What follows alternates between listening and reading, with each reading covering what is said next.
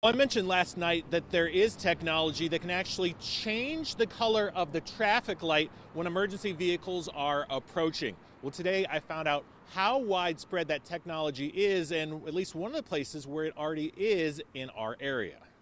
This 2021 crash claimed the lives of 3 people when Dominic Biscari, on his way to a fire with lights and sirens, drove a fire pumper truck 16 miles over the speed limit through a red light, hitting SUV at the intersection of Westport and Broadway, and then a pedestrian. Entering an Alford plea and a plea bargain to avoid jail time, Biscari maintained his innocence, though prosecutors argued he didn't exercise due regard for others' safety before entering the intersection. Biscari's attorney pointed out Kansas City fire trucks are equipped with technology that could have prevented the situation, but the city has never installed the needed equipment on its side. It's called Opticom, and the company says it's now in 48 of the 50 largest cities in America. A fire chief in the Indianapolis area explained how it works. It turns the light green for the direction you're going, and it stops the cross traffic. Overland Park tells Fox 4 the technology has been in place since before the year 2000 there. It says transponders cost $1,500 for each vehicle and $10,000 for each intersection. The company says its emergency vehicle preemption technology is in place at more than 90,000 intersections,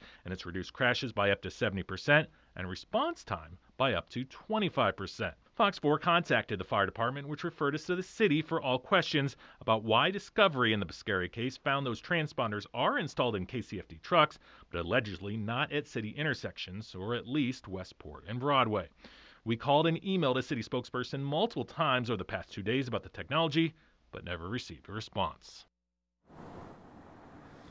Now, as for the firefighters' suspension without pay and the fire department's announcement that they're going to try to terminate him as they have this internal investigation now that started, Dominic Biscari's attorney said the following: Dominic will do everything that he can to retain his position on the fire department. His team is prepared to vigorously fight to help him keep what the city has wrongly taken from him. We are disappointed by the city's arbitrary decision and believe it will be overturned.